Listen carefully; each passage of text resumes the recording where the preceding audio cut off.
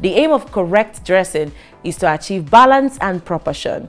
We have identified the body types. Let's then look at what outfits best suits each body sizes. Gabby, Right. hit me with number one.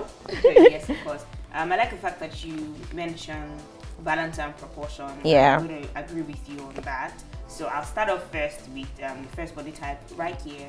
And the first body type is the pear or triangle shape. Now for this body shape, we have to create a visual balance between your narrow upper body and your wider lower body. And this can be achieved by drawing attention to the upper body or emphasizing the upper body. So what you can do in cases like this, if that's your body type, wear off-shoulder styles and both necks. So that way is more or less like you are sort of drawing more attention to the upper body. Yeah. Because you know the way this pear or triangle body shape is you find that the bottom part of the body is more smaller. full.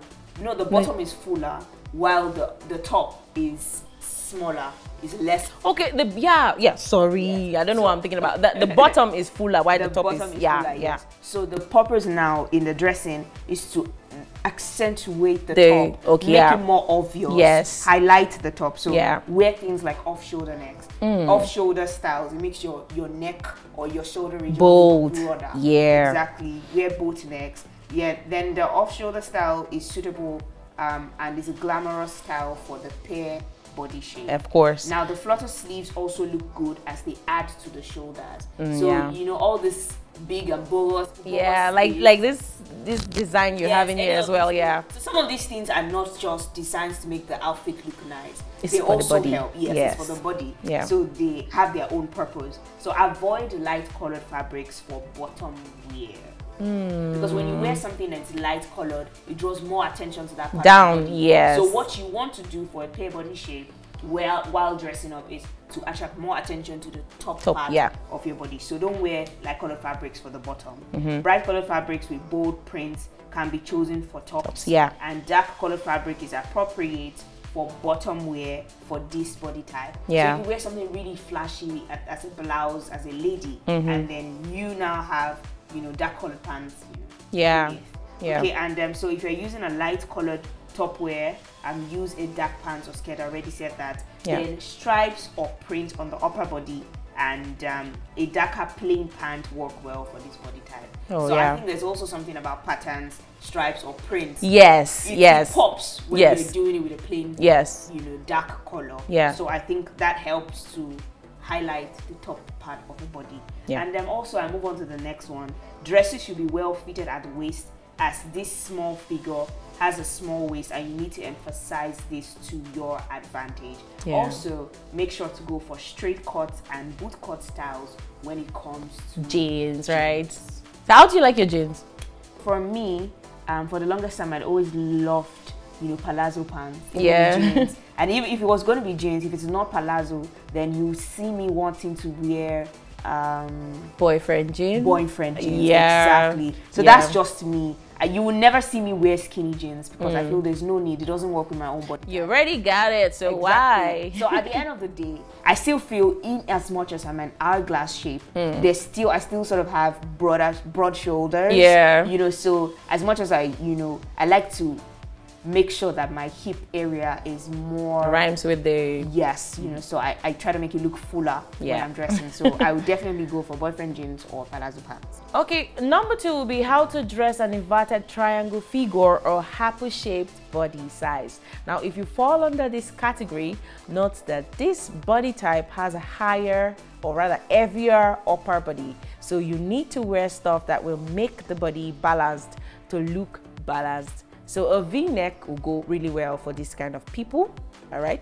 Now this body shape do not need to wear short tops. Instead, they should choose tops that are long, even till the hips, which will elongate the body. All right. So wear jackets which are structured and fitted with one button. This will define your shape and make you look slimmer.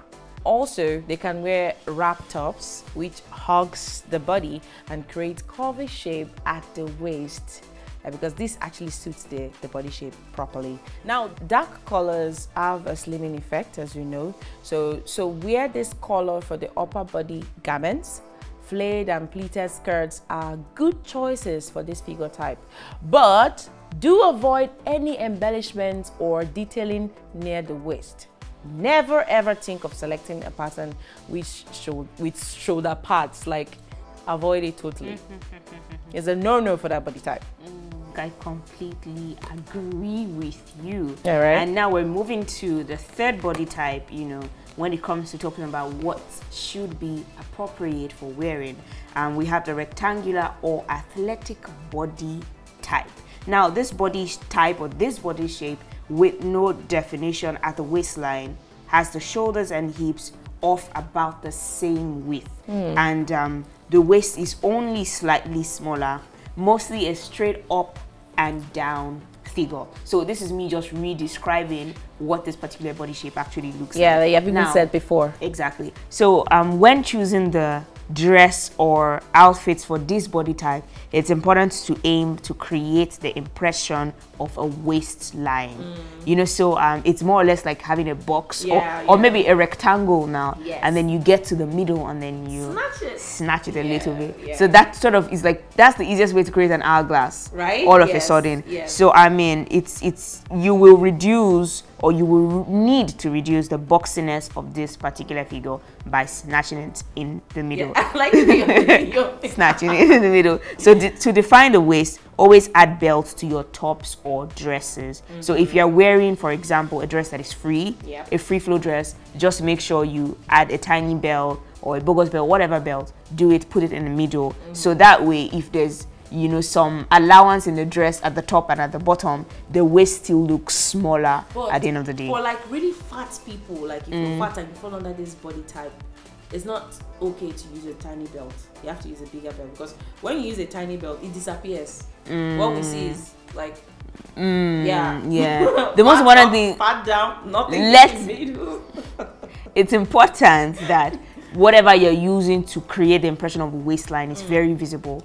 That's what makes it solid. So at the end of the day, also the belts will help to define the waistline. Elasticized waistbands also do very well in this particular situation. So another thing that a person in this who has this body type can do is wear boat necks, wear scoop necks, U-necks, and off-shoulder necklines. They are also very suitable for this particular figure. Please avoid oversized dresses or any styles that will not give you any shape whatsoever unless they are belted at the waist. We've said that before. This is just for the purpose of emphasis. And yes, skinny jeans is a good addition to the wardrobe of a rectangle body type. Okay, now that brings us to number 4, how to dress an hourglass figure. This figure has a balanced figure, like they say, and can carry almost all styles. But a well-fitted style with soft flowing lines will suit this body type the best. Tops in light colors with darker belts work well in accentuating the waist. Now, avoid loose fitting dresses like loose tunics without any shape. Now, tops with empire line waist is a good choice, trust me. Shorts, skinny jeans, and mermaid skirts are very suitable looks for this figure. Realizing your body shape and what suits you best is actually very, very pertinent. At this point, we'll go for a breather. When we come back, the show continues.